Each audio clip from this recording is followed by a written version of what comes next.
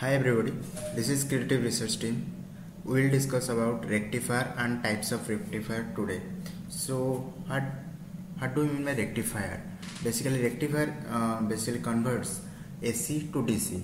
So, rectifier is converting an AC supply into an unidirectional DC supply. So, we will discuss what are the different types of rectifier basically and how we can make a rectifier. What are the components used in the rectifier? So we'll discuss all about these things today and how can a AC is converting into DC. So first of all, this is a diagram of a rectifier. This is a bridge rectifier. So mostly bridge rectifier circuits is a semiconductor diode and used for converting AC since it allows the flow of current in only one directional. So in normal concept, in our rectifier concept, we are using a diode. Diode is a semiconductor device that allows current in one direction. Means diode has two types of biasing, forward biasing and reverse biasing. If we connect the diodes, positive end of the diode to the positive polarity of the power, then diode and negative to the negative supply of the power, then diode is in forward bias, means it allows the flow of the current. But if we connect the diode with respect to the negative with respect to the positive and positive with respect to negative, then diode will blocks the flow of current. So using these features of the diode, due to these features of the diode, we are using the diode for our rectification purpose. So basically in bridge rectifier we are using four diodes in different organization, different connections. So in this way we connect different diodes. So how this will work and how it converts to AC to DC, we will see in our next slides. So basically we know that the diodes are used for converting AC and DC. Also SCR and thyristors are used for different purpose, for different conditions. We are using thyristor also for converting AC to DC. Okay, these are different types of rectifiers. So basically rectifiers varies depending upon the AC input voltage. So we have two different AC voltage are single phase and three phase. In single phase, if the input is single phase, then rectifier also converting that to DC. If the input is three phase, rectifier also converting that to DC. So the two different types of rectifier are classified: single phase and three phase. In single phase also divided into three different categories: uncontrolled, half controlled and fully controlled. In uncontrolled is also divided into half wave and full wave is divided into split supply or bridge rectifier. So basically in previous diagram we are using uncontrolled, full wave and bridge rectifier for a single phase input AC supply. So like this, three phase is also divided into three categories: uncontrolled, half controlled and fully controlled. Uncontrolled is divided into half wave and full wave, half wave and full wave bridge rectifier, and fully controlled is half wave and full wave bridge rectifier. So we'll discuss each about these things of single phase rectification today. We are not going in three phase. Single phase uncontrolled rectifier.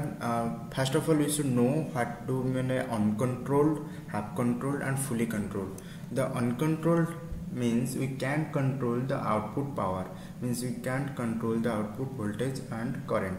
So in this uncontrolled rectifier we are basically used diodes, because in diode we can control the output voltage and current.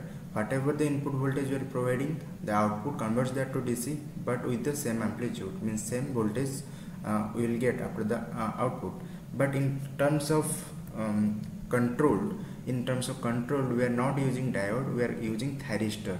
So thyristor has a gate. We can control the output voltage or current by providing a gate voltage, by giving the firing angle. We can control the output voltage and current. So in that way you can control the output, but in using diode you can't control the output. So you know about the uncontrolled and controlled, and fully controlled is totally controlled by the thyristor, and half controlled is controlled by thyristor as well as diode, means the circuit is consists of thyristor as well as diode. We will discuss in further sections. So we just got an idea what are the meaning of uncontrolled, fully controlled and half controlled. In single phase uncontrolled rectifiers, we are basically deals with four diodes. Single phase uncontrolled rectifier is divided into different types, means half wave rectifier as well as full wave rectifier. In our half wave rectifier, we are connecting a diode over here. So in this is a AC supply, AC input. This is a transformer, step down transformer. We are getting the lowest lowest amount of voltage after stepping down of the AC input, and then we are getting the AC input to converting into a half wave, means we are converting converting only half of the wave to a DC, means we get a constant voltage only at a particular wave. So this is a half wave, and this is the positive half cycle, this is a negative half cycle. In half wave rectifier, we pass only the positive half cycle and blocks the negative half cycle, because the diode allows only in the positive half cycle of the AC input, and the negative half cycle of the diode is blocked. This is the input waveform. This is the Vmax, means the maximum voltage, and what we get over here is the DC voltage, but in a only get the positive half cycle of the DC. So this is a pulsating DC. We can convert it to fixed DC by connecting a filtering capacitor, so we'll get a fixed DC over here. But this is what we'll get after connecting a single diode. So let's see, the second one is full wave center tap rectifier. Full wave rectifier is have two different types, full wave center tap and full wave bridge rectifier. Full wave center tap is depending upon the transformer. If the transformer is center tapped, then you can use this type of rectifier. Here we are using two diodes. In the previous half wave rectifier, we are using a single diode to convert a full wave AC input signal to a half wave DC output. But in case of full wave center tap rectifier, we are using two diodes, but the condition is the transformer should be a center tapped. Okay, here is the input voltage. We are getting the output like this. In positive half cycle, we are getting this cycle, and negative half cycle we get this output. So how this will work? Actually, the center tap transformer, the middle wire is grounded. So if in positive half cycle, the D1 diode is conducting, and we get the output over the load, and at the same time D2 is off, and the device is connected to D1 and get the ground over in the center tap wire. And when the in the second half of the signal, we get the D1 will be off and D2 will be on, and the device is connected with D2 and connected with the ground, and the device will work. So device will get the a constant voltage ever since the input wave changes by connecting the center tap ground over here.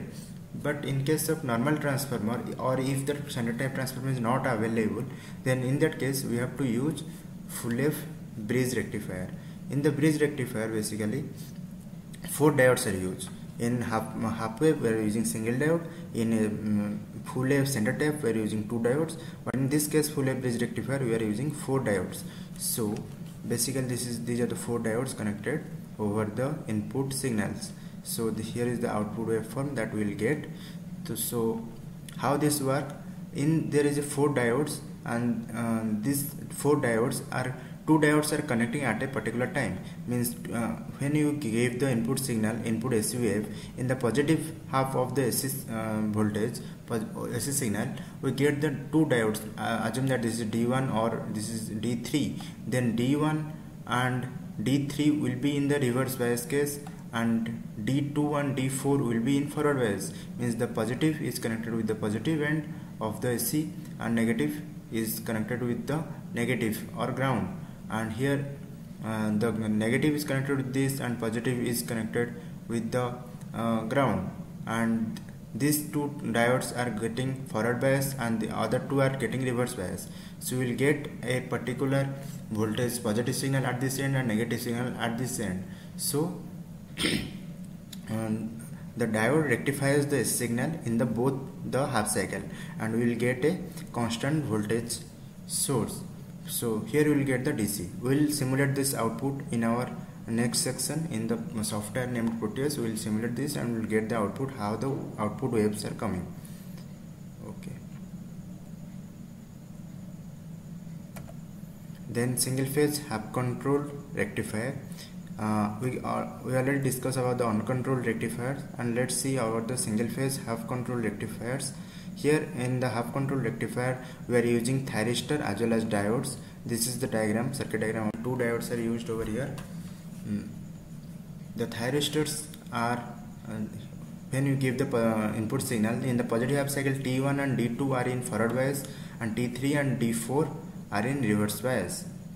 And when the negative half cycle, T1 and D2 will be in the reverse bias and T3 and D4 are in forward bias. So in this way we can control get the output in DC voltage, and we can control the output power only by controlling T1 or T3.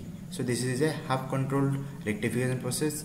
But in case of this is the wave diagram of the half controlled rectifier. Here is the voltage wave diagram, and this is the output wave diagram of half controlled rectifier and different states. By giving different firing angle, we can control the output of the DC voltage.